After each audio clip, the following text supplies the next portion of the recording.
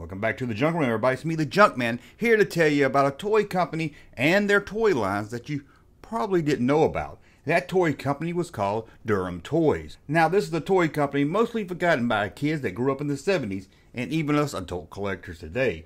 We all know names like Mattel, Hasbro, Kenner, Mego, and even some of us know names like Remco and Fleetwood. But few of us can tell you anything about Durham Toys.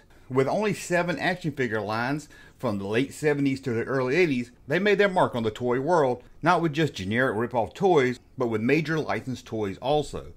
Their first outing in the action figure market was 1975 with the release of 2 characters in Mego style from the television show MASH, one of the first toy lines from a TV show that was really aimed for a more mature audience.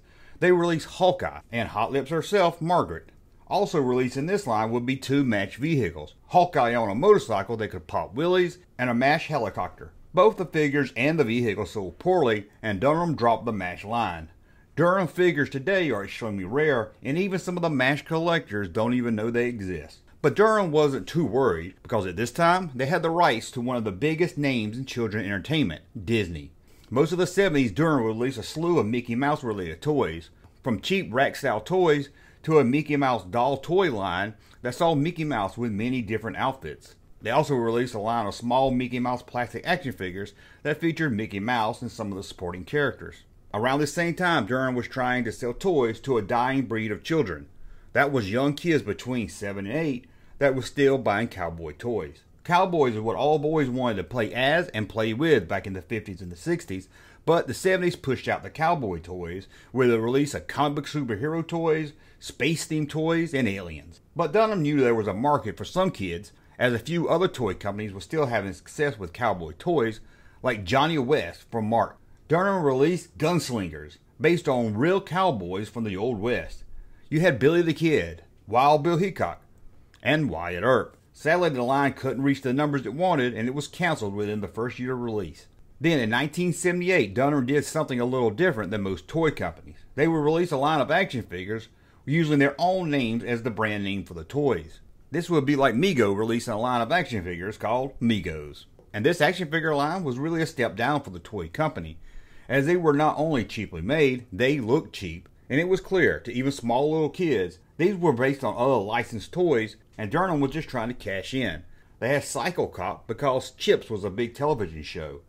They had Kung Fu Fighter to get the fans of the Kung Fu TV series, and Daredevil Racer was without a doubt a clear ripoff of Evel Knievel. There was other basic figures in this line. That same year they would release a line of Bendham figures entitled Posables, who were mostly based on classic movie monsters like Frankenstein, Wolfman, and Dracula. Also in the line was a cowboy and an almost racist by today's standards, Mexican Wrangler.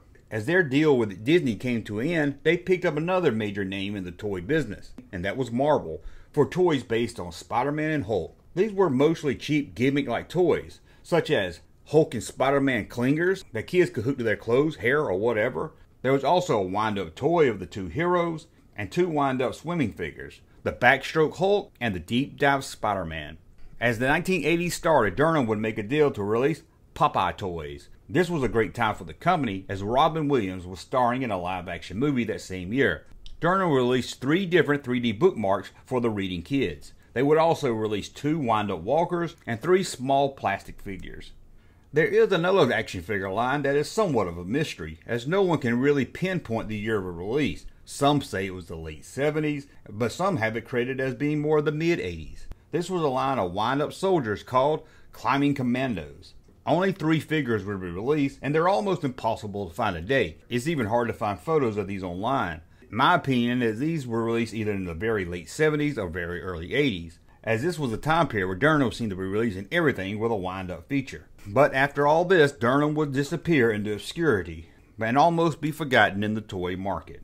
And that's a look at the toy lines from Durham. Let me know, did you have any of these? Some of them don't look that bad. I kind of like the knockoff Evel Knievel.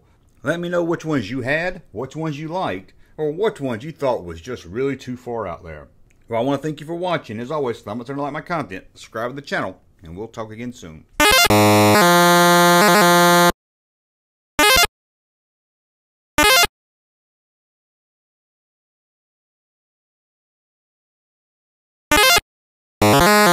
Hey, Junkman channel popping though. Thank you, sir, for that unsolicited testimony.